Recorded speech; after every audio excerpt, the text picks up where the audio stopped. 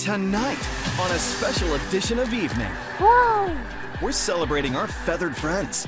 Discover the easy way to recognize birds in the wild. Here, Bubba. Meet the man who cares for the penguins at Woodland Park Zoo. And guess who's the smartest bird in your neighborhood? They're always glad to see me, that's for sure. As Evening goes to the birds.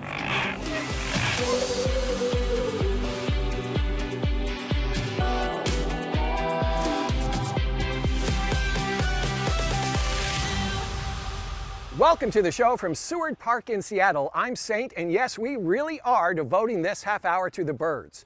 Bird watching spiked in popularity during the pandemic, with 60 million Americans taking up the hobby. And studies show every time someone recognizes a bird, like that dark-eyed junco at the feeder, they get a nice shot of endorphins. So the more birds you know, the better you feel.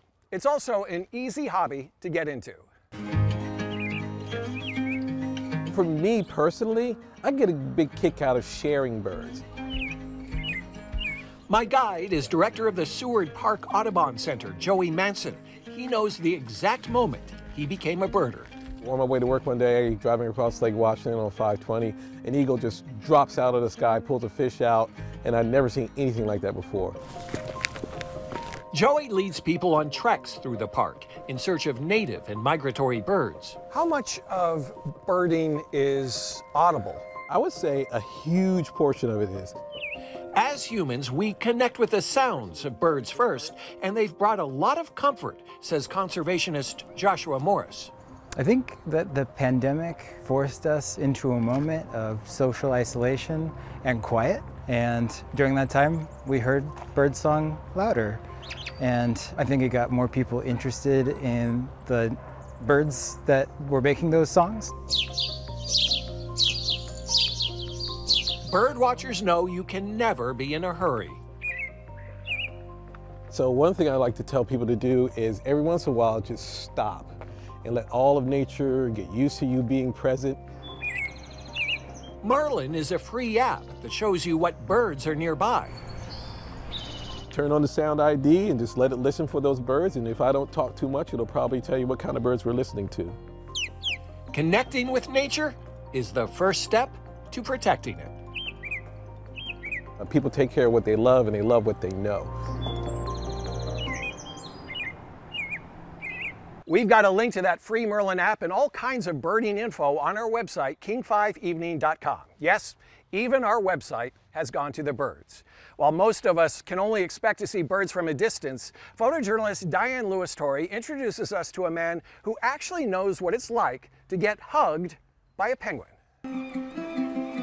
Each penguin at each meal gets a vitamin. One of our penguins, Pizarin, just has a elevated white blood cell count. All these meds in this single fish. It'll go there. Radar likes herring. It's a lot easier because they just eat the fish and they don't know that there's any meds in them. That's good. All our fish. My name's John Samaras, and I'm a lead animal keeper here at Woodland Park Zoo. Come on, back up. For me, includes the Humboldt penguins. You good boy. Who is ready to eat? Tucker, you're the first one. Ready? Eat it, bud. Gomez, Diamante. It is an amazing experience working with penguins. Good boy. Especially when you have young ones that you rear. Good girl. Gomez. I've been taking care of penguins for 25 years now. And we got Radar's fish. The first time I met a penguin and started taking care of them, it was just instant love. Oh, Bubba. Where's Benicio? Basically, the most important part of my day, come on, buddy, is just ensuring the health and well-being of all the animals under my care. It's off to the next fish. Do you want that, buddy? Ensuring that they're getting the proper diet they need. Here, Tucker. They have a rich and stimulating habitat to live in. I like them. Hi, buddy. We want a robust and healthy population of animals. Each one is just unique in just its little penguinality. Come on, buddy. I think they're very cute. We have a new heron in the exhibit that visits every day. He just comes to try to steal fish from the penguins and hangs out. Hello, guys. Solomon. So these are penguins that are incubating eggs. There you go. These are their favorite fish, these little silver sides. They're like little treats for them. So this is a couple. This is Solomon and Fiona. Typically, penguins are monogamous and mate for life. Hi. Yeah, there you go. So this is Leona, and she laid an egg overnight. They never leave the eggs unattended, so there's always at least one penguin with the eggs. Right, buddy? This guy hatched on March 17th. Hey, little guy. And if you look right here where that little white spot is on the side of his head, that is his ear. And he's just gonna go back in with mom and dad. Humboldt penguins face a lot of problems in the wild, so it's really important for us to have a good breeding program in place and so that we can keep their genetics intact in a captive environment. In the future, we can be sure that penguins don't disappear from the planet. Hi, Bubba. You fall in love with these guys. Hi, Bubba. What are you doing? Hi. How are you? You good boy. You're a good boy. Yes, you are. So they're very special. Good boy, Bubba. You good boy. Bubba sounding a little bit like a donkey there. Yes, Humboldt penguins bray, often to show how happy they are and to attract a mate. Well, joining birders on a hike is an eye-opening way to discover how interconnected we are with nature, as I discovered in the dead of winter at the Skagit River Bald Eagle Interpretive Center. On a wintry weekend morning, the air thick with fog and anticipation, a few dozen hardy souls begin a 2-mile hike along the Skagit River, hoping to see bald eagles. They will not be disappointed. There's 2 bald eagles here across the river. I've got them in the scope. Joe Ordonez has been guiding bald eagle tours here and in Alaska since 1987. For me, the eagle is a charismatic bird. Everybody wants to see it, and then it can be the lead-in to the story of nature and how things sort of fit together. See this kind of peninsula trees here, right? And it kind of goes up and then it comes down. Yeah. If you work your way up that tree, the furthest one out. The farthest one on the right. There's the white head there, you can see. We call it the golf ball in the trees. Of course, that only works for adult bald eagles because the adults have the white head. The eagles have come to this river for the winter run of chum salmon. They are a really great food resource for these animals when most of their other prey options are not available. As you can see, they're big fish. There's more than 100 different species that rely on salmon for food. But of course, on these walks, it's all about the apex predator, sitting high above it all. What's up there? Oh, there's a bald eagle. I've never been able to really see them up close on drives and stuff, so it's just a fantastic area to visit and learn about the salmon, the eagles, the forest. I'm not complaining, but a lot of these bald eagles were just sort of bundles in a tree, not moving a whole lot. Yeah, that's fair. They're doing a lot of saving energy right now, so because it's winter and there's less food, the more they move, the more their metabolism kind of burns out. So they're kind of spending a lot of time just resting and then finding those fish that are most of the way to dead so that they don't have to do too much work. Along the walk, we learn if we care about eagles, we must care about the salmon and our rivers. We're all more closely connected than it looks. Those tours are offered on the weekends during winter months. Now, you don't have to be eagle-eyed to see one of the most fascinating birds in our area. Since the 1960s, the crow population has increased in Seattle by 9,000%. For their size, crows just might be the brainiest animals on Earth. Social, too. I remember a story I did about a Seattle bus driver, Phyllis Alvarez, who always had a welcoming party when she came to work, because one day she started tossing them peanuts. Professor John Withy is a crow expert, and he says while some crows feast, others act as lookouts. And at dusk, they fly by the thousands to roost together for safety. And when they sleep, maybe they dream about the lady tossing them peanuts. It's one of the surest signs of spring, great blue herons making nests in trees high above Magnolia's Commodore Park. The official city bird of Seattle, by the way. Welcome back to our show. Now let's meet a young man who holds the record for the most bird species spotted in Washington State in a single year. I love Titlow just because there's such a nice diversity of habitat in such a small area. When Will Brooks goes birding. These are mugulls. Just the way they're lined up on the log is hilarious. He's not just trying to collect. Those are double-crested cormorants. A wide assortment of bird sightings. Out in the back, there's some pigeon guillemots. He's after the kind of rush that comes with spotting something rare. It's usually really intense focus. I'm often really completely zeroed in on the birds, so it can be intense. It's funny how you can't go to a birding spot in Tacoma without seeing one of the same, like, 5 people, maybe. It is a very small community. Among Tacoma birders. Ah, hooded merganser? This recent University of Puget Sound grad is considered a sort of savant. So there's a Cooper's hawk up there, and then you can hear there's a lot of other birds calling in here that are all sort of riled up about the Coopers. UPS professor Peter Wimberger is a fellow birder. To be able to see birds and to distinguish different species, you got to have really sharp eyes and really good ears. And Will has both of those. Pretty close to 50-50 Brandt's cormorants and pelagic cormorants. When we first started dating, he would try to point out birds to me, and I just could not figure out how he saw them from so far away or where they were. When a job fell through in 2021, Will decided to pursue what birders call a big year. Yeah, it's sort of collecting. You're trying to see as many species as you can. Will's big year was very big. He broke the 10-year-old record for most bird sightings in the state by 6. It was 376 species, and yeah, those were distributed all over. He spotted a pileated woodpecker in Tacoma, a broad-winged hawk in Walla Walla, a least sandpiper in Skagit County, and in Ording, Will was the first birder to ever spot a winter wren in Washington. Oh, it's a total rush. If you decide that you're going to go for a record like that, it ends up becoming a job.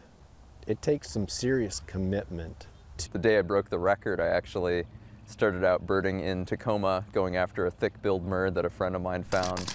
And then within the same day, I drove 3 hours down to Skamania County to chase a Blackburnian warbler that was found the day before, and then headed back. It's unusual. Unusual, maybe, but definitely impressive. And it's a skill I didn't know existed, but I appreciate that it's in my life now. Will is working on a PhD now. He does field research in Borneo and tells me he has seen more birds than ever.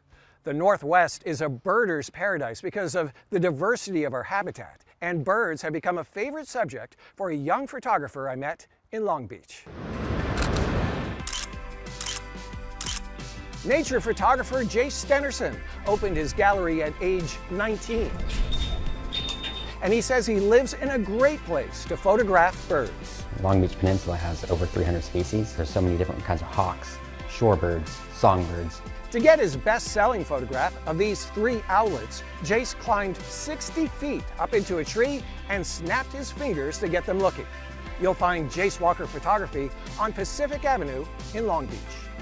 75 miles up the coast from Long Beach in Hoquiam, birders gather in early May to see the migration of shorebirds from Argentina to Alaska. It's a great place and time to do some bird watching and some people watching. This is Grace Harbor National Wildlife Refuge. It's also known as Bowerman Basin. I don't think I've ever seen so many in one place. I've learned to look through my telescope and kind of get a sense of what 100 birds are, and then I give a click. A lot of these are Dunlin and western sandpipers that have just migrated in from the south. They are frantically eating. They're probing the mudflat, looking for food. It's pretty cool because they're flying everywhere. They're moving north toward Alaska to breed. But they can't make it all in one fell swoop, and so they have these critical areas that they stop and forage and rest. They pack into this huge estuary by the thousands. Give her a chance to see. Look up. Oh my gosh, guys. Look at that. Woohoo! Does anyone remember what that's called when they fly like that? Murmuration. Oh, nice eye. Do you guys see the ones flying right there? Look up. Oh my God, they're going right above. Oh, this is very cool. Okay, we got a falcon up in the air there. They have a heck of a journey ahead of them. They have a lot of perils. There's a lot of threats and habitat loss all along the coast. Thankfully, this area is available to them to stop over and eat. All right, now that you're getting a sense of just how fun it is to see birds, guess what? You don't have to go to Hoquiam. You can get birds to come to you. Here's how. Take a pine cone, generously spread some peanut butter on it, dip it in birdseed, and hang it high and out of reach of squirrels and cats. You just saved yourself 80 bucks on a bird feeder. Woo! Every winter, a blizzard of snow geese make the Skagit Valley home, in numbers as high as 50,000. Most of them Russian-born, they head back north in the springtime. That, by the way, is what you call a group of snow geese a blizzard. Welcome back to the show. In Lewis County, I found a story about love, harmony, and 6-foot-tall flightless birds, all on an emu ranch. We are an eHarmony couple. Tony was a real estate agent outside Portland. Janine, the city attorney for University Place. They met halfway, which explains the location of Three Feathers Ranch, but not what they've been raising since 2009. I blame him. I tell everybody I didn't know what an emu was when I met him. Since the late 80s, emus have been farmed for meat and for their fat, which gets rendered into oil, used in soaps, serums, and salves. It's good for burns, cuts, scars, wrinkles. And it will make you look 10 years younger. It's the best stuff. With the help of Janine's daughter, Emily, the couple raise the birds from the moment the eggs are laid. These are just days from hatching. And already, the chicks inside are responding to taps and whistles. These are a couple of months old. In the wild, emus don't travel in flocks, which may be why they seem to be tripping over each other. They are extremely strong and agile at this age. Older birds appreciate the attention they get from people. Well, they're curious and shy, they're not aggressive, and they're really playful. They can also make what sounds like a drumming sound. They have a throat sac that they bring air into, and that's just the females, and they expel it in a staccato way. Tony and Janine have learned a lot from their emus, but the main lesson is, when it comes to love, don't be afraid to stick your neck out.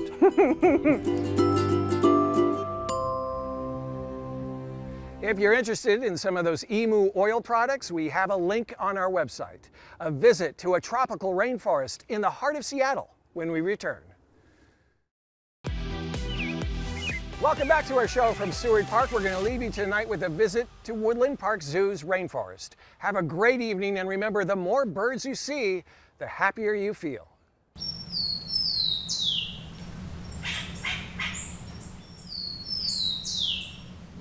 There's a bird up in the tree here, honey. What a bird. Hello, bird. It's fun to listen to them. They talk to each other, do they? Oh, here's a big bird. The longer we sit here, we hear new sounds. Repertoire. He's got a kind of a rattle. Yeah. Oh, yeah. Isn't he pretty? Golden yellow grosbeak. Oh, there he goes.